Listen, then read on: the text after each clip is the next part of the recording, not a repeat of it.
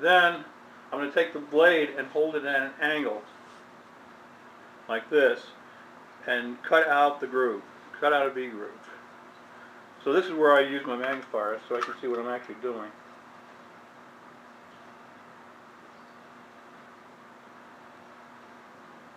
And then it's just a matter of keeping it the same width or distance away from the black line as you come down the line. That's one piece. Take out the other side.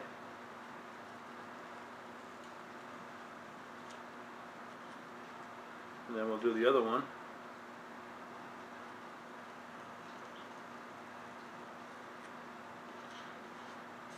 I'm cheating. I'm actually looking underneath my magnifiers. Let's see. Here we go.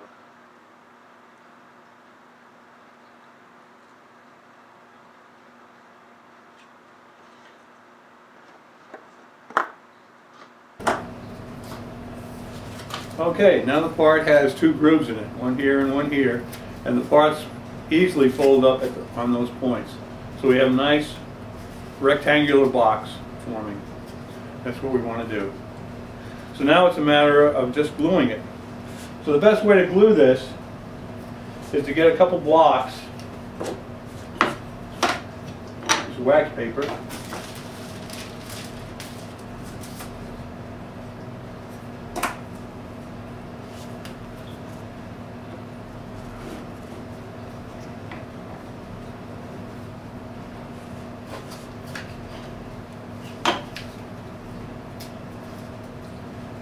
bring the blocks in tightly alongside the piece, and then clamp the wood. This clamp may not work. Okay. Like that. So now I can take the piece out and I can put it back in, and when you put it back in, it's nice and straight up and down. Could use another clamp. Oh, here we go. Better clamp.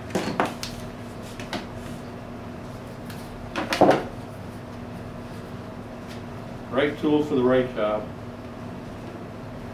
Get nice and tight like that. Now all we need to do is apply some CA.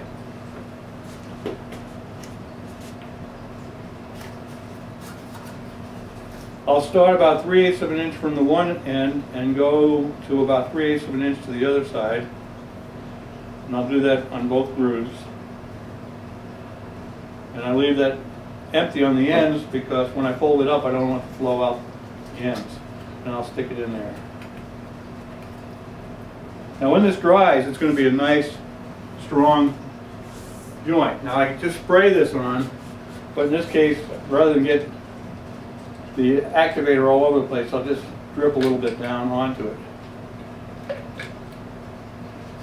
See if I can find a better tool to apply it with.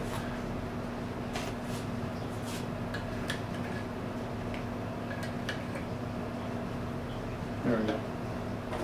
Now we haven't sprayed everything with the stuff to save. We haven't used as much activator either.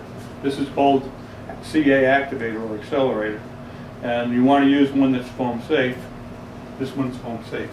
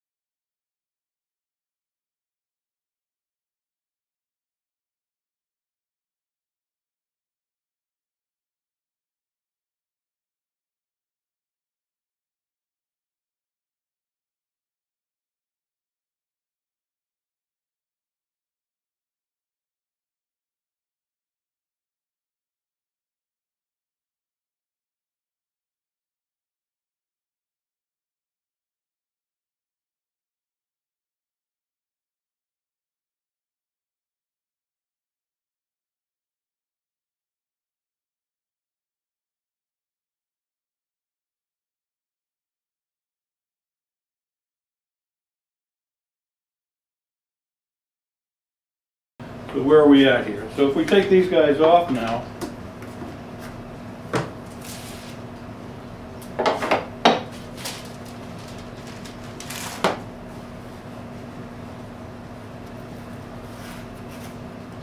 we now have this nice little glued up box, and we're ready to trim it. And the best way I've found to trim this now would be to stick it on top of a board so that this lies inside the box,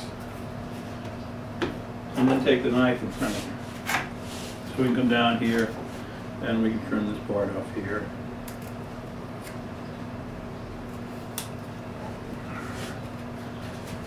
Excuse my back. Excuse my back.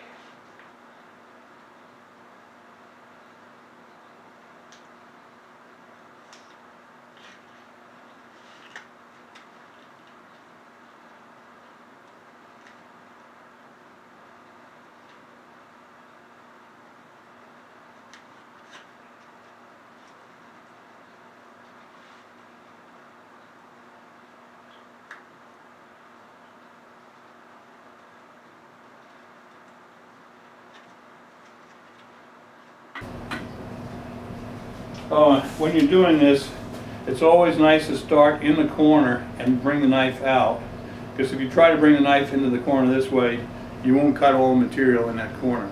So start in the corner and move away from the corner.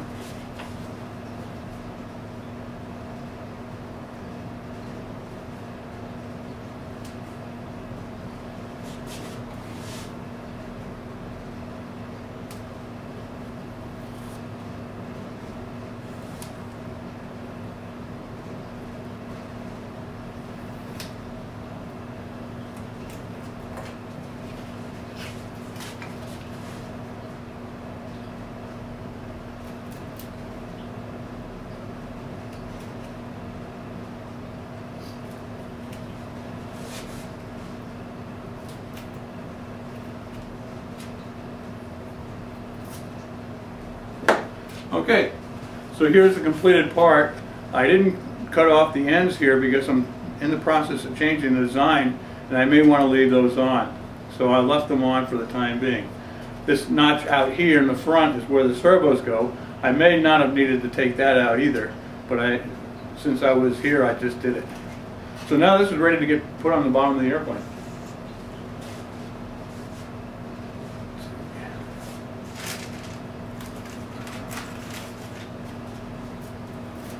These back two notches right here correspond to the notches in here. Oh, it's the next one's up. This one goes right here. And that's where it would go. But it's not glued together yet, so that's where it would go. Okay.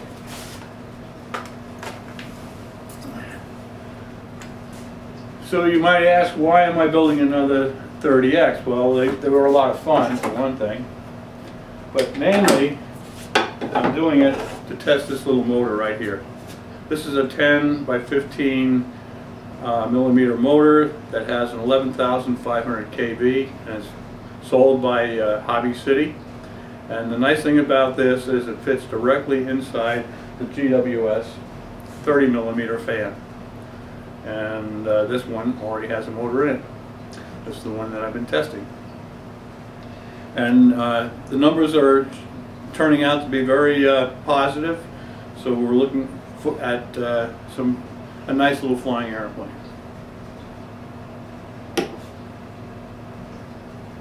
So basically, now that you know how to do this, you can apply this to any Depron plane that you want to make. So hope this was helpful. Bye.